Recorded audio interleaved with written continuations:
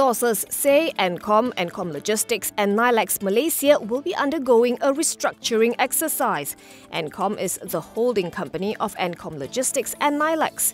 People familiar with the plans say Ancom wants to park the logistics assets under one roof. Nylex, which is involved in the distribution, trading and manufacturing of petrochemicals and industrial chemical products. This leaves Ancom Logistics, which does tanking and logistics for the products, without a business.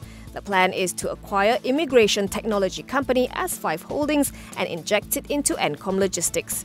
The sources declined to share the price of the deal. S5 is a private company which provides security technology, intellectual property, as well as the development and customization of solutions and systems, and consultancy and support in all related IT and security industries. Last month, MyAG Services said it was planning to acquire a 10% stake in S5 for 90 million ringgit.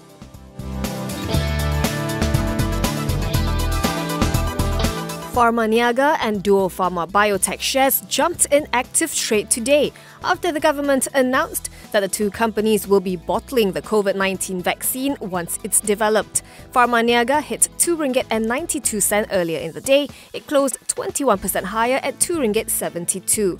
Duo Pharma hit as high as RM2.11 before ending the day at RM1.89, still up 16%. Both were among the top 10 gainers on Bursa Malaysia.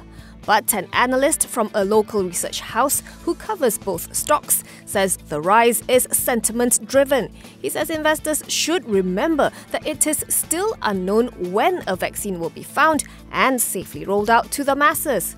It is also uncertain as to how much earnings these companies can make from the COVID-19 vaccine. As he points out, there are many moving parts, such as how expensive the vaccine will be, whether or not Malaysia has enough scale for the fill and finish process, and whether the Malaysian market is big enough, or must these companies look to exporting the product in order to achieve scale in the longer run. This is why he believes the stock's rise is more of a knee-jerk reaction.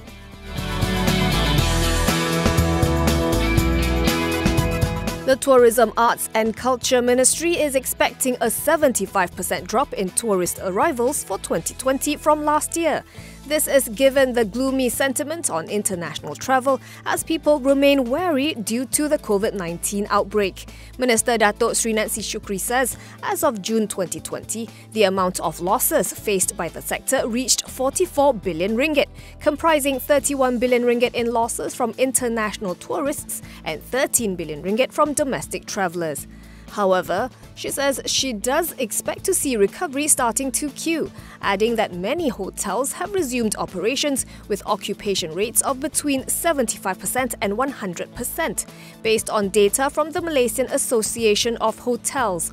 Prime Minister Tan Sri Muhyiddin Yassin previously said the overall recovery of the tourism sector will take 4 years.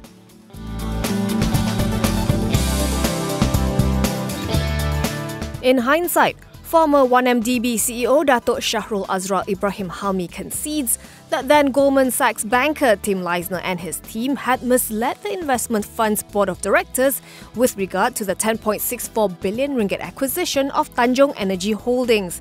Defence Counsel Wan Aizuddin Wan Muhammad had referred Shahrul to the overpriced projections made by Leisner, together with 1MDB legal officer Jasmine Liu and fugitive businessman Loh Teck Joe, on the profits that would be made after 1MDB acquired the power assets.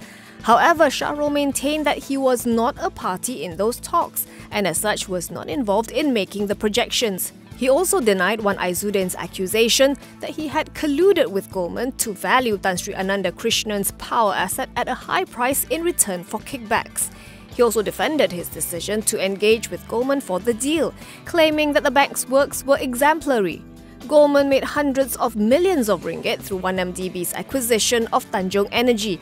In 2018, Leisner pleaded guilty in the US to helping orchestrate the looting of 1MDB and is banned from working in the banking industry in the US and Singapore.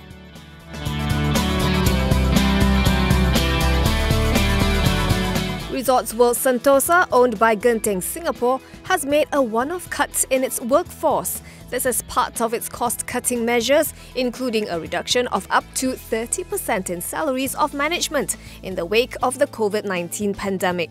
Resorts World Sentosa encompasses a hotel, a casino, and the Universal Studios theme park, among other attractions. It did not give the figure of staff affected.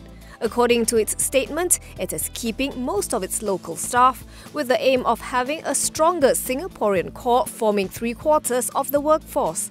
The resort operator is now conducting employability workshops and working to find new jobs for its retrenched employees. It says it has already identified and shortlisted at least 2 to 3 such opportunities for every affected local worker.